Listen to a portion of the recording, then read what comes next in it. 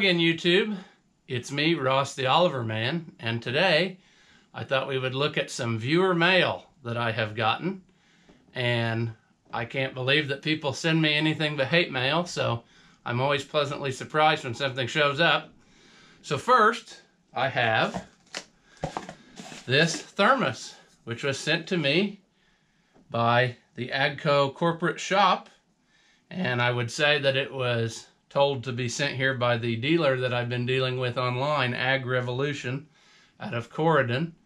And I really thank you for that. I mean, I've been buying a lot of parts from there online, and I appreciate the ability to be able to buy things and just have them shipped here.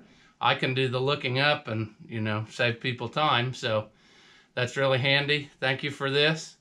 Like I said, not expected, so it's always pleasant to find something neat in the mail. Next, I have a couple boxes, and I want to read you the email that was sent along with them. It's from a viewer named Steve. I don't know if he wants his name on here, so I'll just say Steve. He says, I sent you a couple care packages. One has some Oliver manuals and sales literature. The other one has some parts that it looked like you could use after seeing your videos.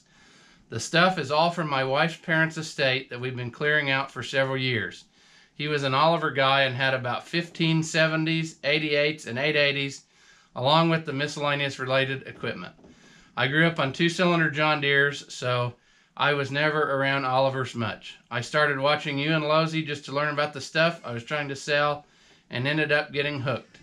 I am retired and spent more time than I should on YouTube, but what the heck, it's educational, right? Of the many channels I subscribe to, you are the first one I sent stuff to, so you better feel privileged.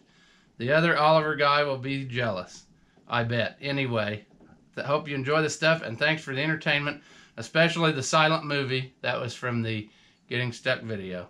From a fellow moron, Steve. So let's look at the stuff that he sent me. First box, and I am just thrilled to death about this. I can't believe somebody would send this much stuff, but we have an operator's manual for a 770 and 880, which is handy because I've got more than one tractor, and I don't think I had more than one manual, so thank you for that. We have a Xerox copy of the Super 44 literature, which is neat because I don't think I've ever seen it in person anyway. We've got a piece of literature on a 450 pull type plow, which is pretty neat because that's actually a piece that I don't have. So I'm amazed that most of the stuff in the box I don't have, and I figured, you know, I'd get duplicates, but pretty neat that it's something I didn't have.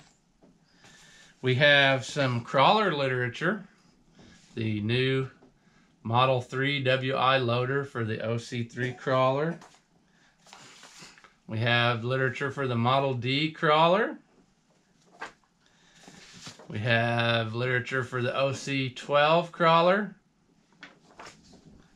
and Model A crawler and the OC18 crawler. So that's pretty neat. I don't have a lot of industrial literature, so that really adds something to my collection. Thank you for that.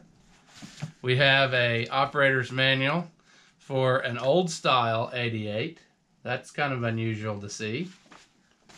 And an operator's manual for a 77, which is good because I've got more than one of those. A parts catalog for a 770 and 880. So that's nice. It's got everything you need in there, and I've got a lot of parts catalogs, but I don't think I have this one, so that's pretty neat. We have an INT book for super and non-super, 66, 77, 88, 770, 880. And we have a binder in this box that has a parts book. Well, it's got an operator's book or something for a cultivator, but it's got a parts book for the 88 and Super 88, and this is one that I don't have. I have the 66 and 77, and I almost bought one the other day, and then this one showed up in the mail, so that was good timing. So thank you again for that. That was all just out of the literature box.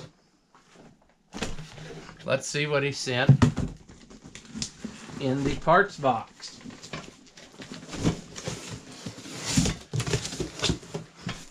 We have, first of all, wrapped up, we have some original gauges. I haven't even unwrapped them all because they're safe in this bubble wrap. But I think we have a whole set. There's an ammeter gauge. This is an oil pressure gauge. And then here is a temperature gauge. That one's unwrapped. And this is the kind for the pressurized radiator, so that's pretty cool. And a dash light in here. I don't know if you can see that or not. Let's see here. What else do we have? We have some cultivator guide bolts, it looks like, and some hardware.